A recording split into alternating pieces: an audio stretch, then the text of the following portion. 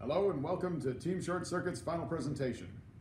I'm Jeff Bosdet and my partner is Isabella Ip. Together we made a course on basic electronics and the Arduino microcontroller. This course does have a bit of a programming prerequisite.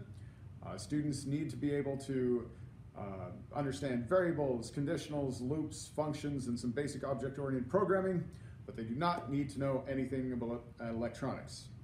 It'll take them through voltage, current, resistors, pulse width modulation, all the way through to controlling LCD screens and motor driver chips. And the final project, they built a robot that is eventually capable of Bluetooth control from their computer. So pretty awesome. The motivation for this project is that I'm not just the developer of it, I'm also the client. I teach high school robotics, and this year I taught an early version of the course, but I had a bit of a problem. Some of my students were brilliant, future computer scientists, whatever. Some of my students just didn't want to take art. So I had these two groups of varying motivations, and by the end of my course, I had my top students 2 months ahead doing amazing stuff, and my bottom students 2 months behind.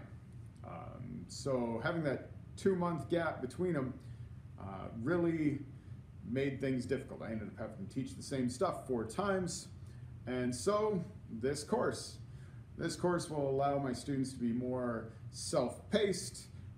I don't have to do the same lecture over and over, and it'll give me more time to help my students, and hopefully they'll learn more. It should also give my top students more flexibility in some of their projects. I'm excited about it. It's not really designed to be a massively online course, as I will be in the classroom 3 times a week with my students, helping them through it. It could easily be adapted to it, and there does appear to be a demand. Our peer feedback has shown a lot of interest, and research we did doing the various assignments showed that there are tens, if not hundreds of thousands of people interested in such a course, and there's not that many good courses. This course, in many respects, is better than any other out there. So if I can find a source of cheap hosting, I'd be interested in making it available to the world. I'd like to talk about a few of the strengths of the course. The first one I'd like to mention is that there is a lot of content. The course contains 13 subsections spread amongst 3 sections. And each subsection on its own is significant. If we look through one of Isabella's sections, each instructional unit generally contains a video which is intended for use for students learning material for the first time or if they want a thorough review, and also written notes if they just need a little bit of information. They don't have to go through the entire video to find it. They're going to need this information. They're going to need to review back because there's a fair amount of conventional assessment in each subsection. In this particular one, there are 2 quizzes, and those quizzes contain multiple choice questions. They contain things like fill in the line of code. Some assessment units contain checkbox questions. They're well thought through questions designed to require students to understand the content before progressing further. Another area of strength for this course is all the projects.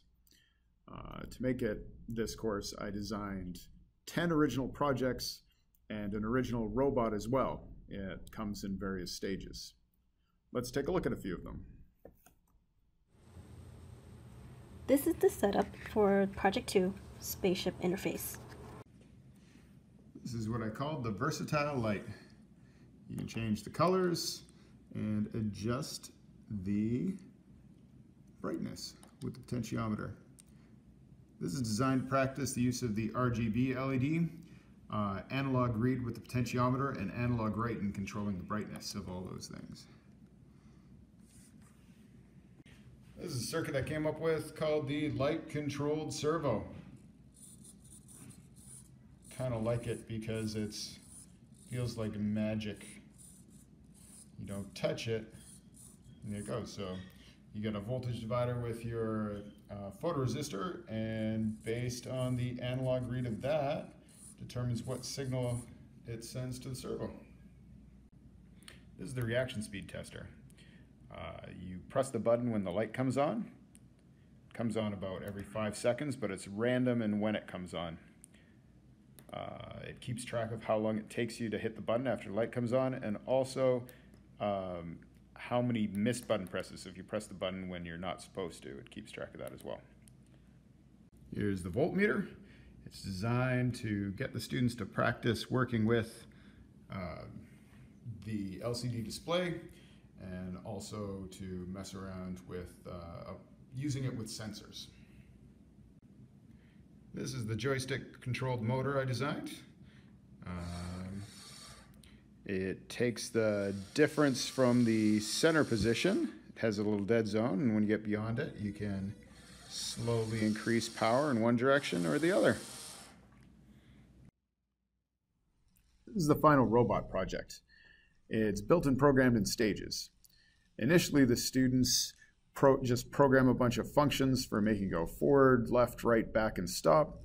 Right after that, they figured out how to use the ultrasonic sensor on the front, send out a pulse, and figure out how long it takes for the pulse to get back. And doing a little bit of math, they figure out how far something is in front of it.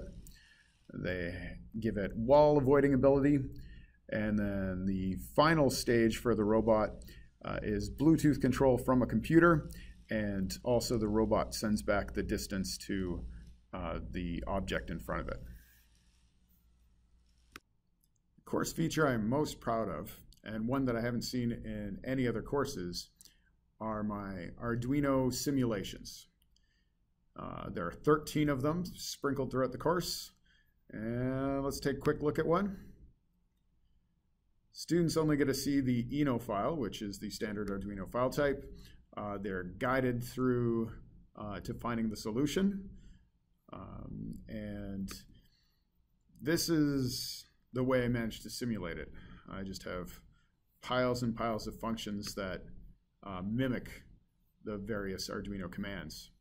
And then there's a hidden main function that imports their code and then tests it against a variety of test cases, giving constructive feedback if they're messing something up, which will hopefully guide them to getting the right solution.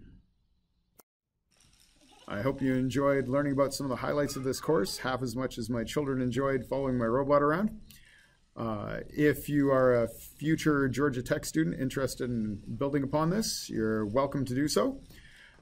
Some suggestions would be adding I2C sections or software serials so you can connect to more interesting components, adding Wi-Fi to the robot, or using a Raspberry Pi with an Arduino slave to add analog read and pulse width modulation support for your Raspberry Pi.